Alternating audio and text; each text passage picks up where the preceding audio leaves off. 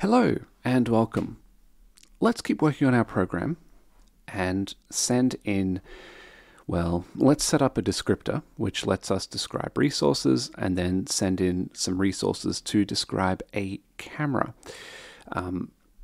As always, it's a good idea to just fire this up, give it a dry run and check that it is working. So if we need to, we'll select interpreter, we'll give it a go. And yeah, that's what we expect. We're seeing things. That's nice. So all good. There's going to be a few steps here and there's going to be a bit of back and forth, but hopefully it will conceptually tie together.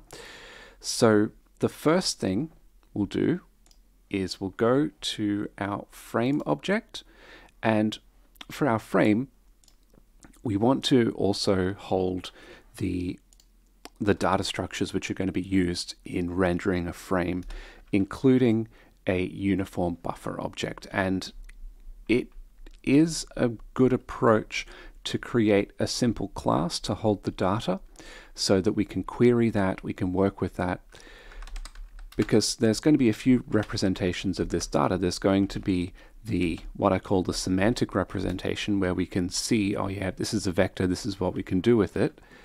And there's going to be a serialized representation where it's sort of flattened and bounced down to a buffer so that it can be sent over to the graphics card. So let's start with this stuff. So we'll go, okay.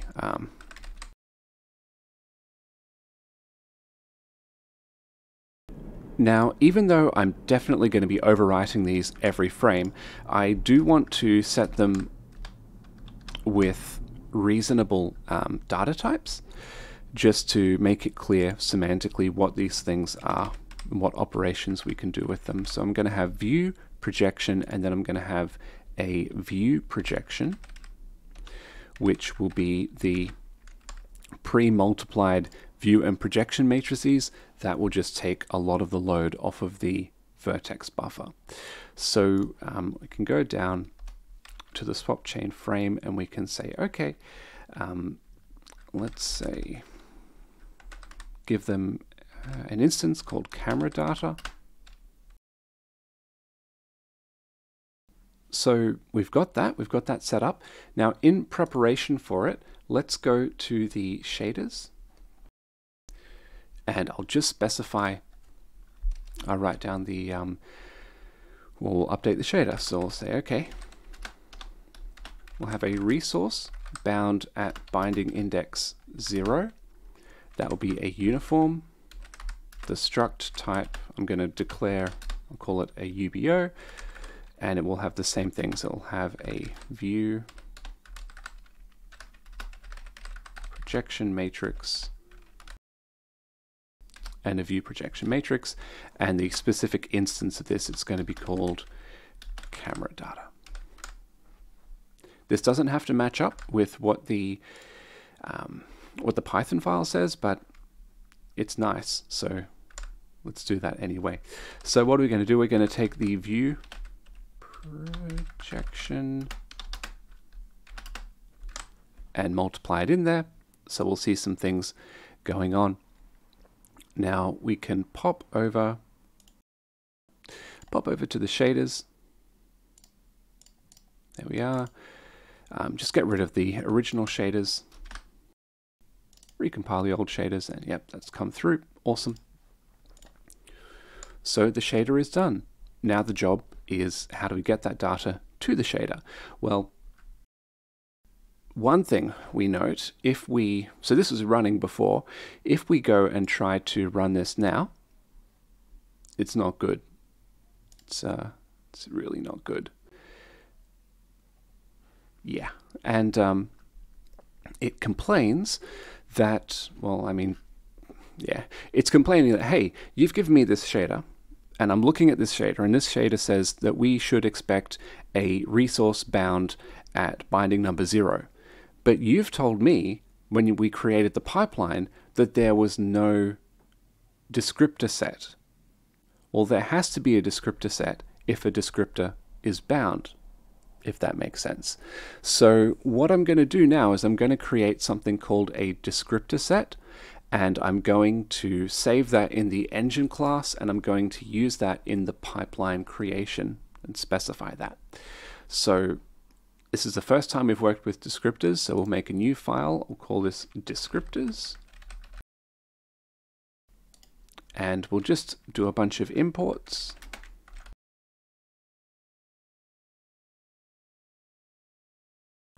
Now, just as I do with a lot of my construction functions, I'll make a class to hold the data fields which are needed in construction, and I'm going to future-proof myself a little bit here. At the moment, really we're just passing in really basic data, but I'm going to say, well, in the future we'll have a whole bunch of descriptors that will be involved in a descriptor set.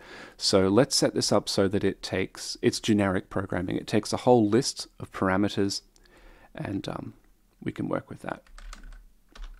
So we'll have the number of bindings which we're going to do in the descriptor set, the indices of those bindings,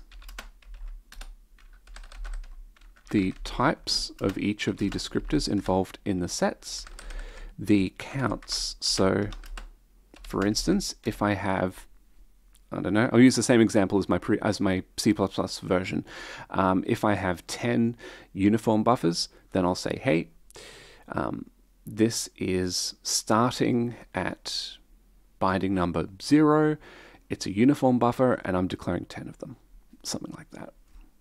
But we also need to specify which stages those descriptors are involved in. But yeah, that is basically all the information I'll need to create a descriptor set layout.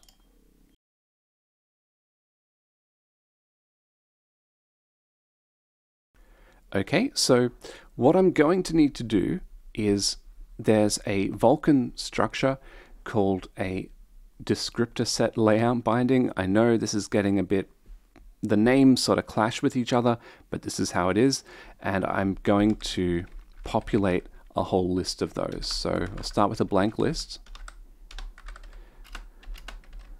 and then I'm going to loop through. So I'll say, okay, for I. Now just put this in. This is from the Vulkan documentation describing the data fields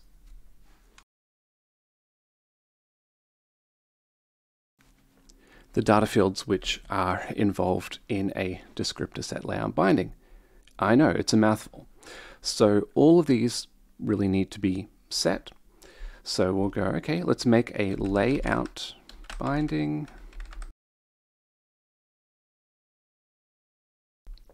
And we'll set these as the arguments for the function. So I'll say, all right, the binding number is, if we look at the bindings and the binding indices for object I,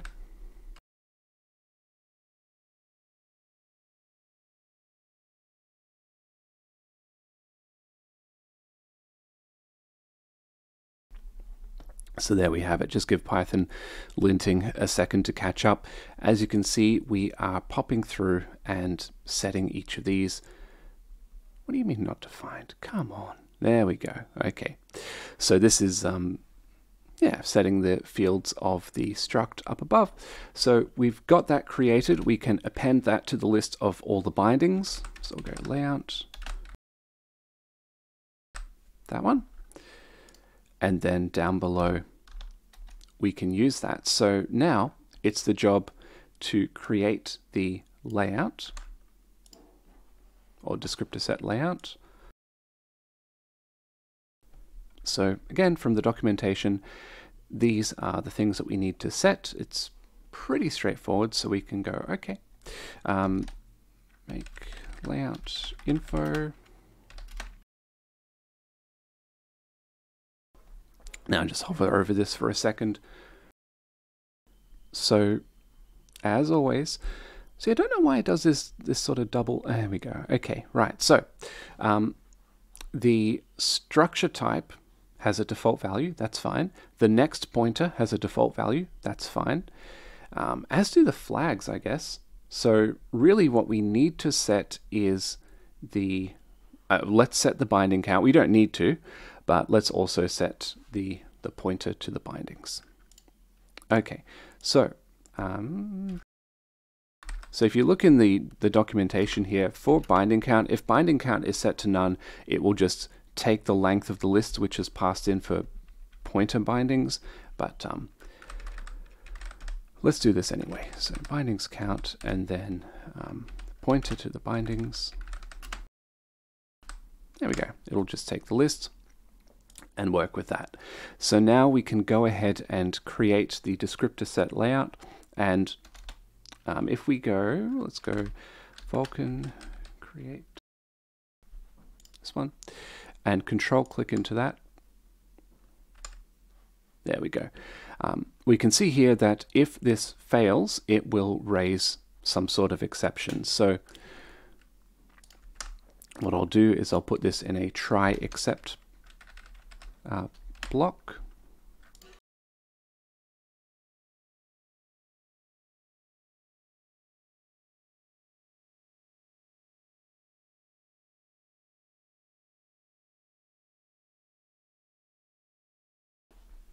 Okay, cool. So hopefully this should work. We can close this down and say, all right, now we have a function which will create a descriptor set layout for us. Let's use that. So we'll go to the engine, and like we were saying, we need to do this before we make the pipeline. So we'll go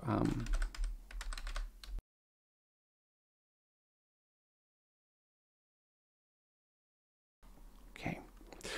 We should also import the descriptors module. And now I'll just pop down right before we make the pipeline, and we'll work here.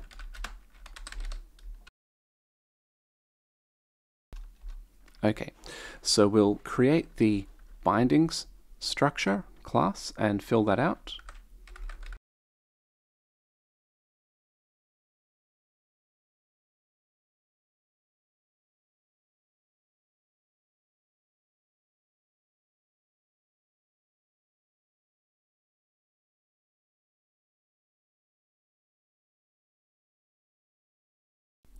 Okay, so there we have it. At this point, we can see here very clearly we have one descriptor. It is index 0. It is of type uniform buffer. There's just one of it again, and it is bound to the vertex buffer. Sorry, the vertex shader module. So then we can create the descriptor set layout. So we'll go. Okay, so for this we just need to specify the device and the bindings. Okay, so that is fine. We can close that. And now I want to add this into my input bundle. So I'm just going to throw in an extra argument here. I'll say yeah, pass that in there. And then I'll go over to the pipeline function and set it up so that it actually accepts that argument. So I'll add this in. That is a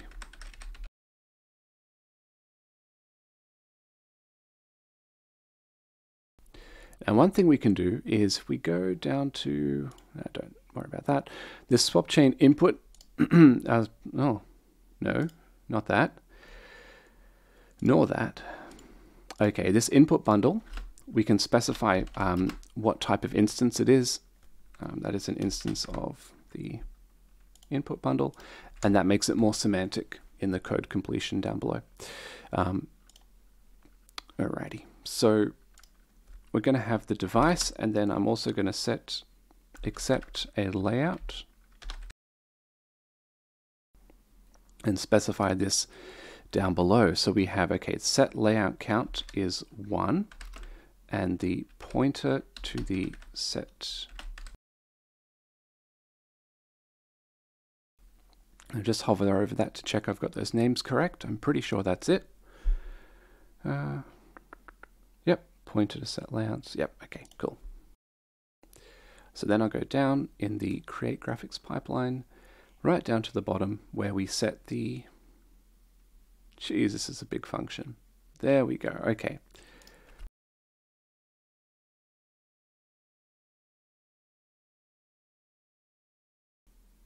There we go. How long does it take to lint this stuff? All right, so we'll head back to the engine, and it's probably a good idea in the cleanup to destroy that that layout. Not that it matters, it's the end of the program, but it's good practice.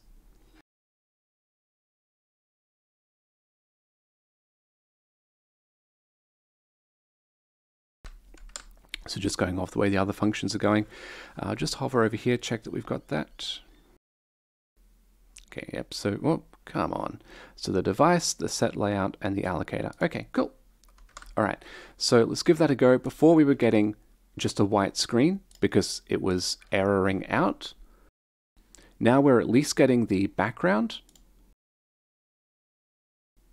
But yeah, as you can see, we're getting a bunch of errors.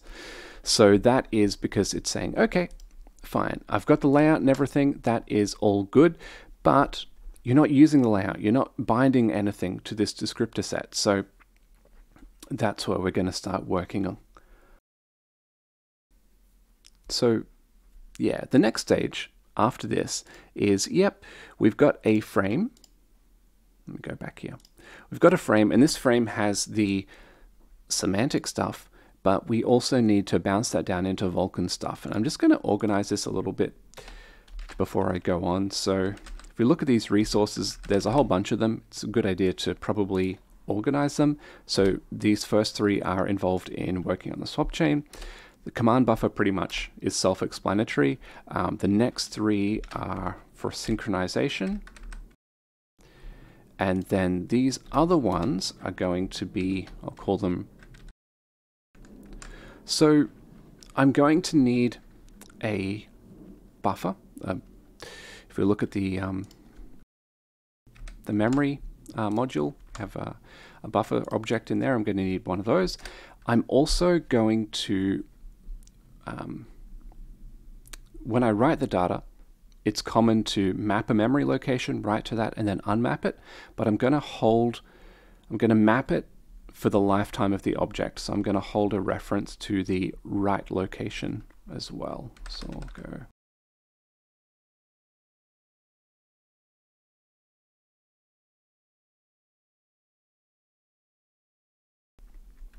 Okay, so I'll just declare that there, and then down below I'm going to write a function to create those resources. So I'll call this make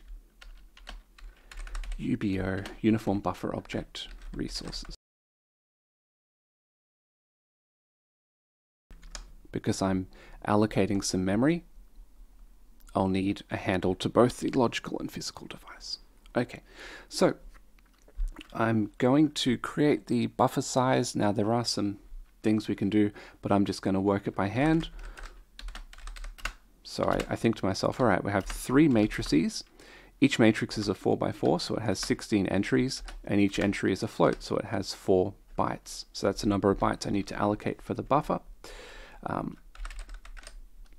create the buffer creation struct.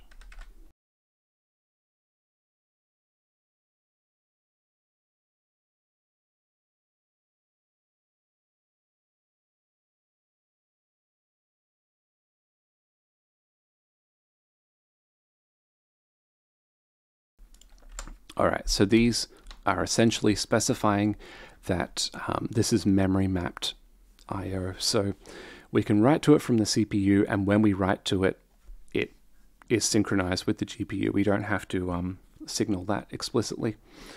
Okay, so and we'll set the size and the usage.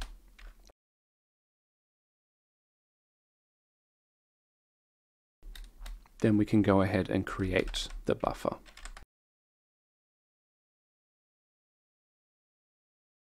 Okay, then what we need to do is get a handle to the, map it to memory, so it sits there, and get a handle to where we should write to.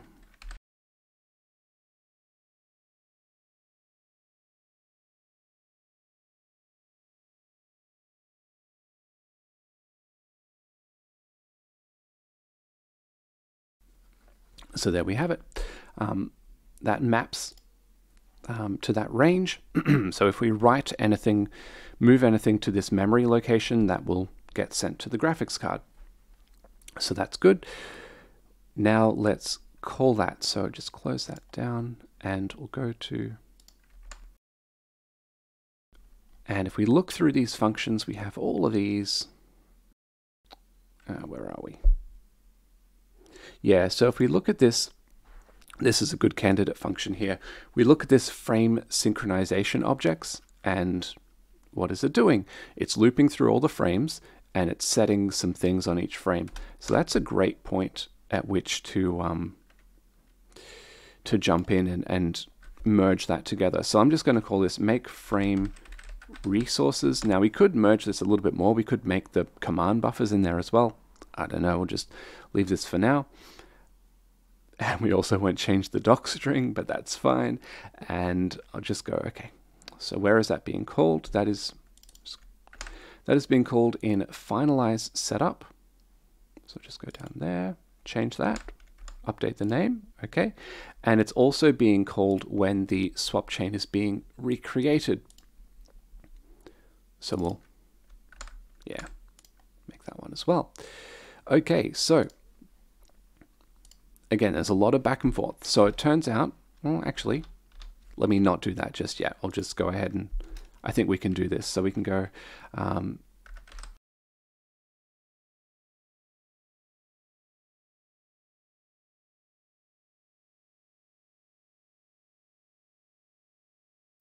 okay, this is annoying me that it doesn't recognize the data type, but that's okay. Right, so we've got that.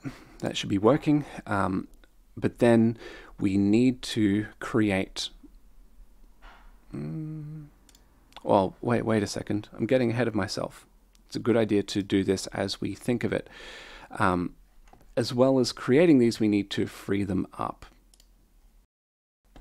So we can go back here under this point, and there are 3 steps. First of all, we need to unmap that memory that we mapped to.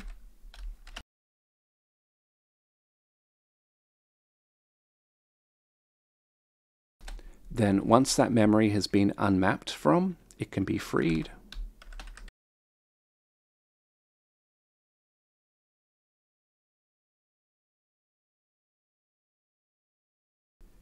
And then finally, the buffer object can be destroyed.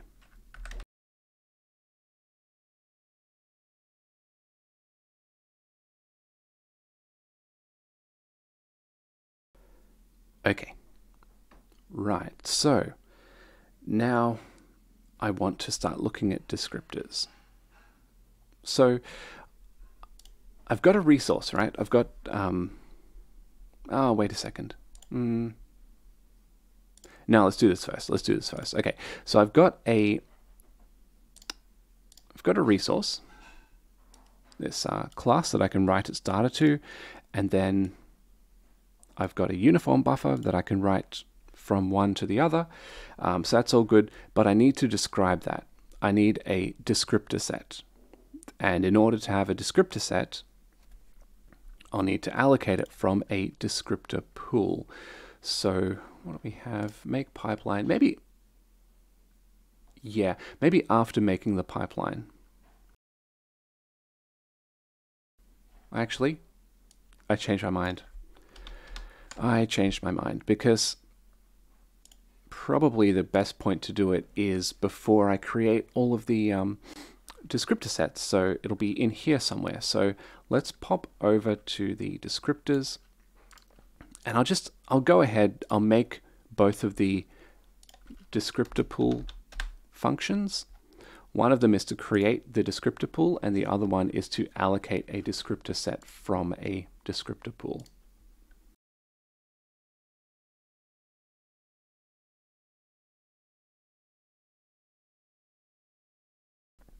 Okay, so a descriptor set needs to know how many, a descriptor pool needs to know how many things are going to be allocated from it.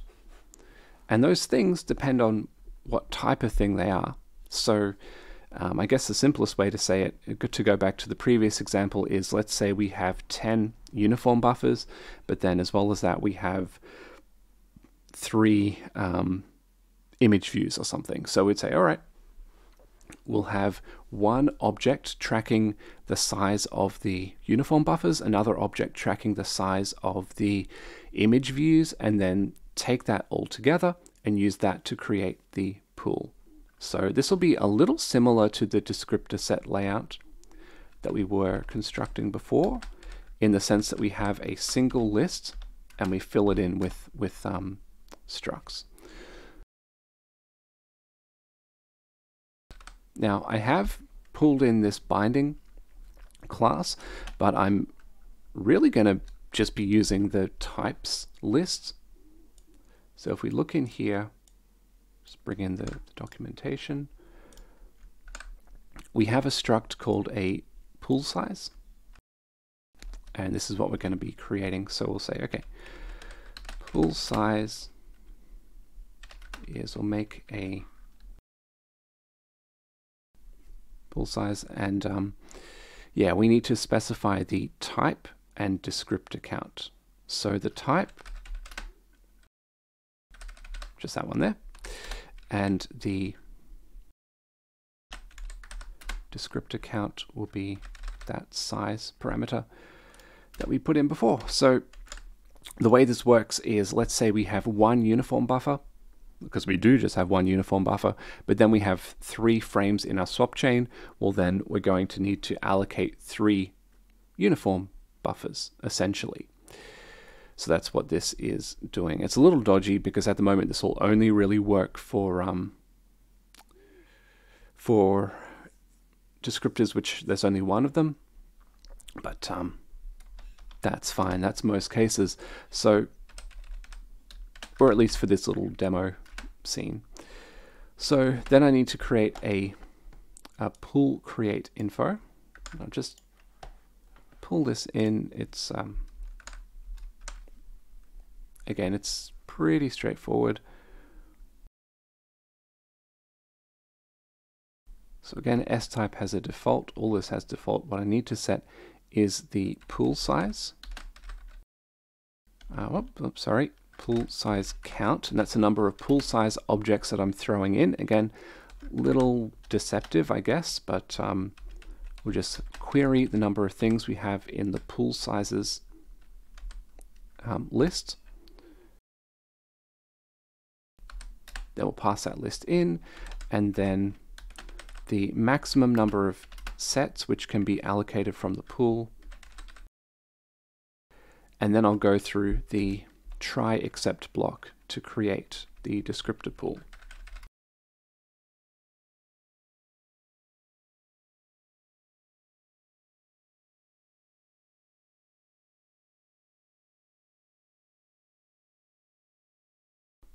There we have it. That will create a descriptor pool. Now, what we need to do with that is also allocate descriptor sets from it. So I'll go ahead and write the general function, which will do that.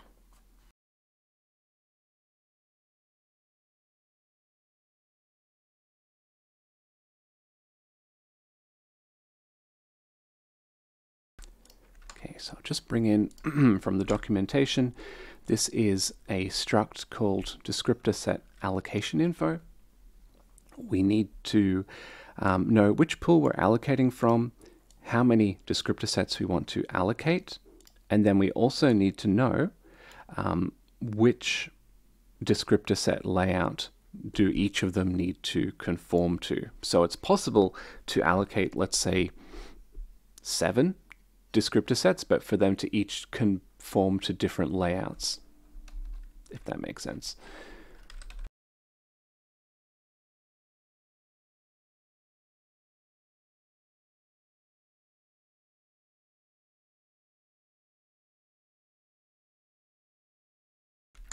There we go. So pretty straightforward. Oh.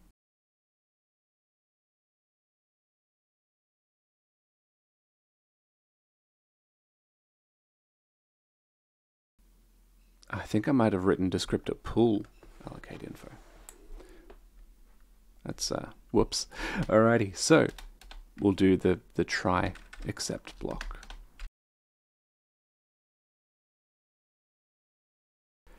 And this will return a list, so we'll just grab the first thing there.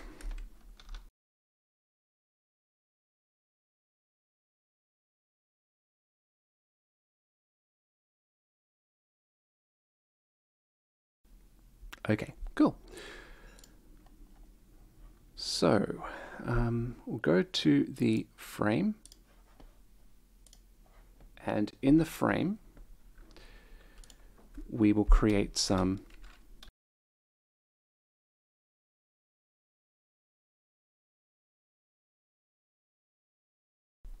okay. So the uniform buffer descriptor is actually quite a lightweight structure. We can set that up right now in the UBO resources. I'll bring this over. It's just a simple high-level description of a uniform, of a buffer. So we can go, okay.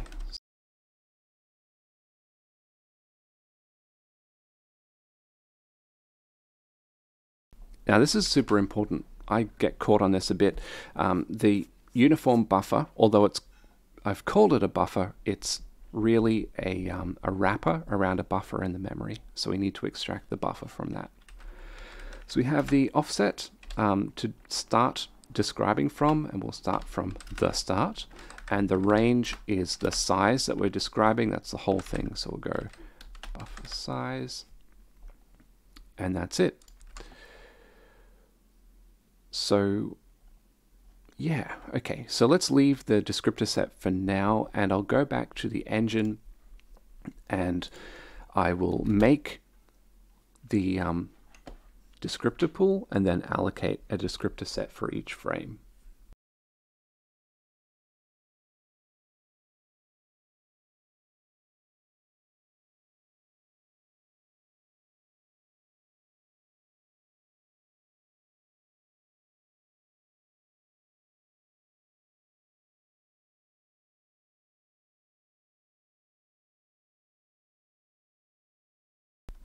Okay, so now that the descriptor pool has been created, we can allocate those. So we can go, okay, frame.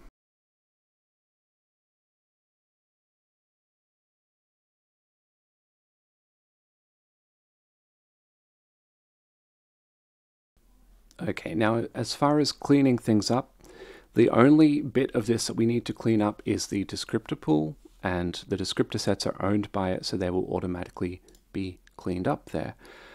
So we can just go to clean up swap chain, and then after all of this, we can destroy it.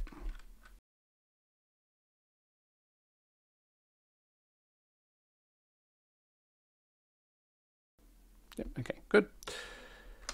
All right, so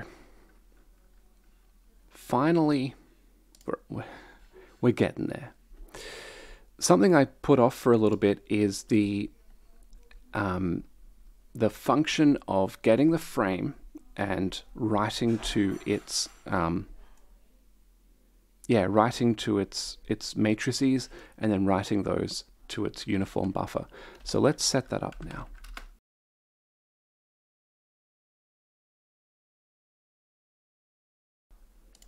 Okay, so the first part of this should pretty much make sense. We'll go,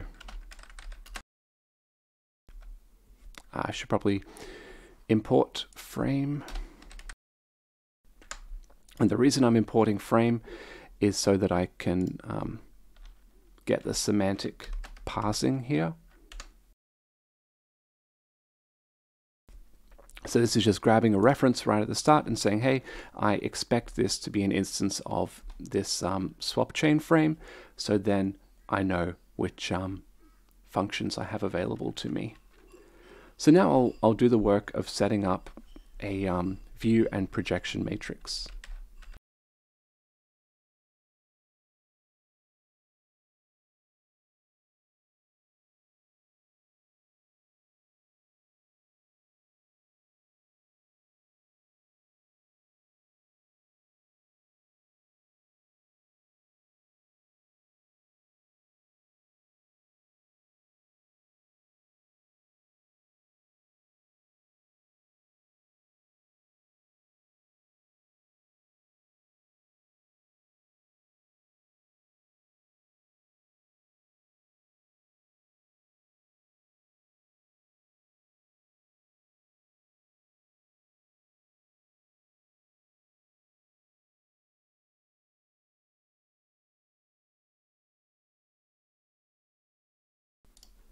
Okay, cool.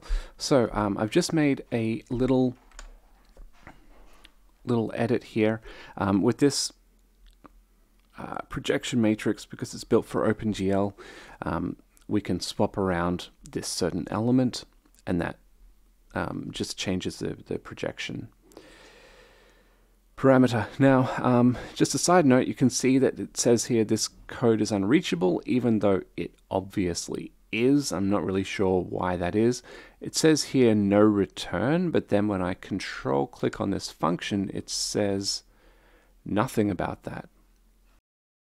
It just randomly stops here. So I really don't know what's going on here, but there is a way to fix this. And that is, we can go up the top, go to View, Command Palette, and then open Workspace Settings, the JSON file. We've got nothing in here right now. What we can do is bring in this bit of code. It says, just setting this with the linter. So then if we pop back, we can see that all that code is highlighted. It's just annoying. It's just annoying. So, all right. All well and good. We've got the view and the projection set. Now we can multiply them to create the view projection.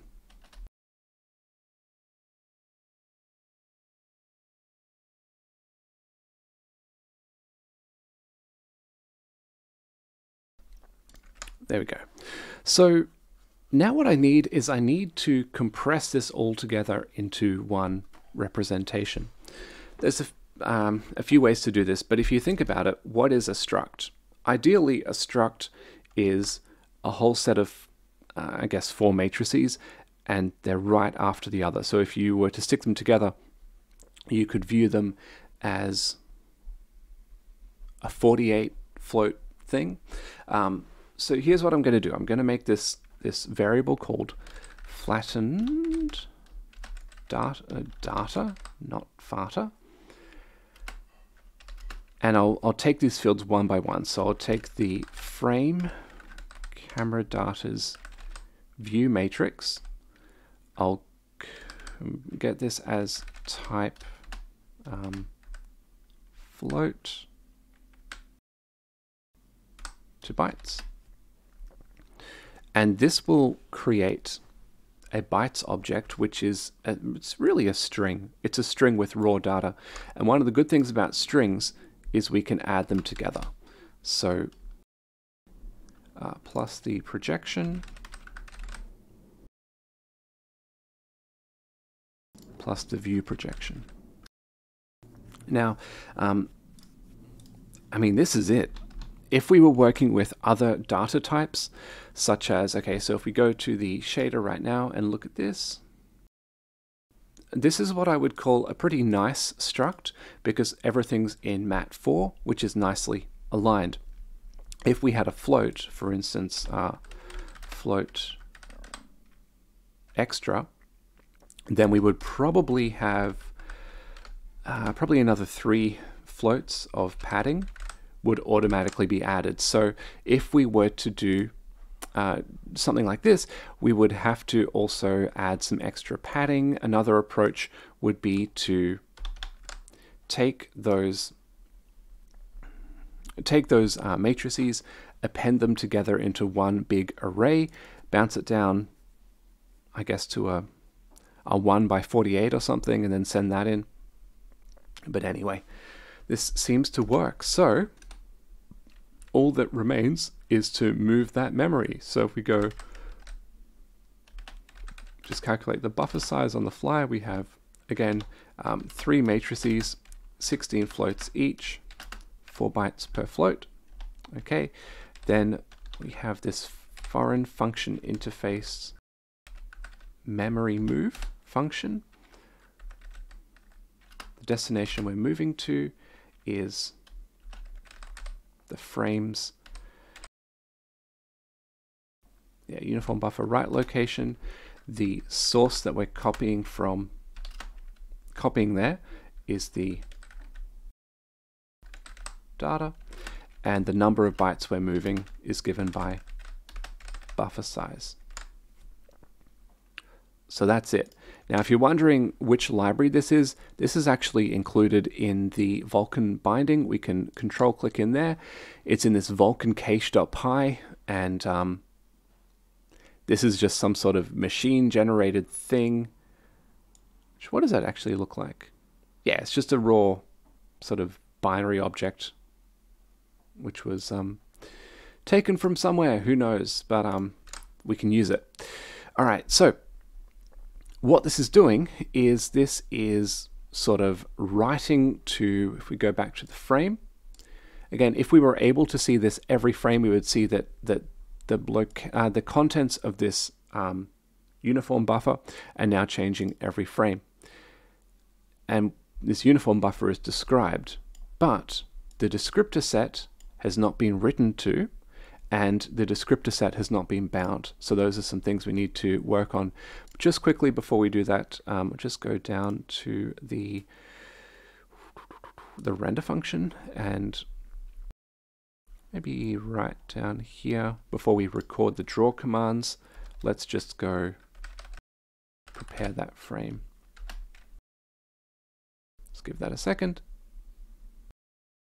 There we go. Okay, cool. So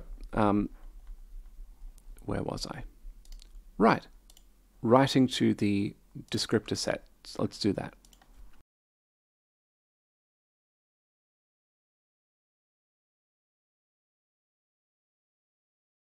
So in order to write to a descriptor set, we need something called a very imaginatively called a Vulkan write descriptor set, which is a structure which defines a writing operation.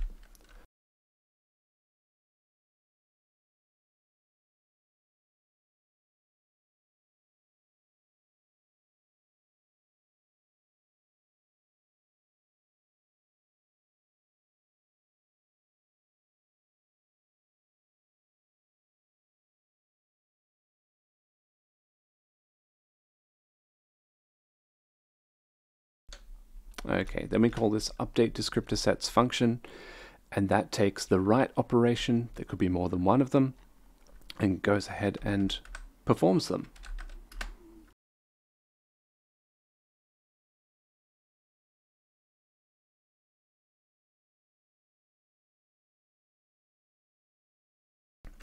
Okay, cool. So then we can go to the prepare frame function, and right at the end of that, after we've done that, we instruct the frame to write to its descriptor set.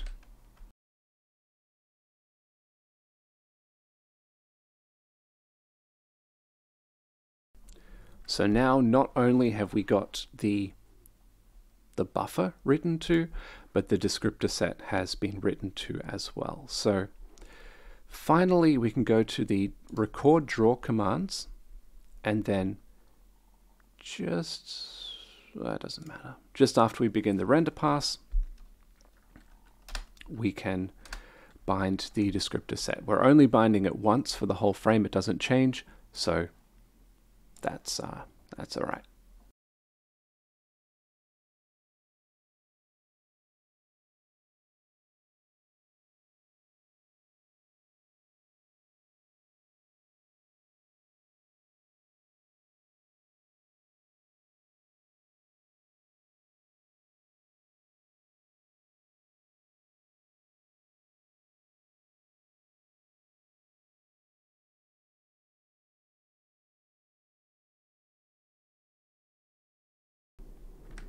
Something like that. So here we have, we're binding the descriptor set.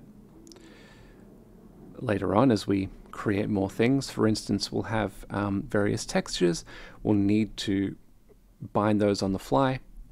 So yeah, anyway, so this is all set up. Let's give this a go and have a look. All right, so still not working, but we're not getting any error messages. So maybe we'll do a bit of fiddling around here. So I'll just close this down. We'll go to the engine, and where are we? Prepare frame.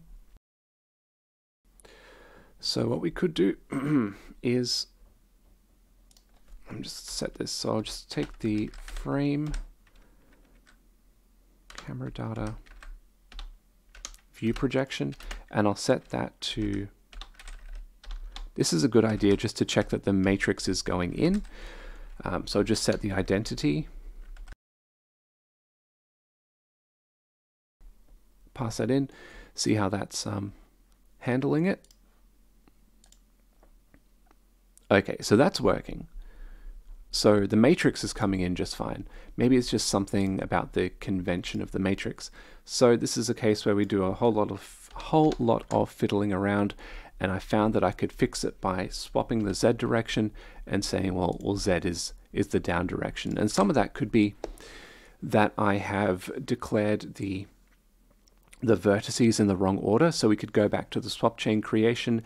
Well, two options. Option one is go back to the swap chain creation and check the change the winding order of the vertices in the, I think it's the input construction or something, input assembly.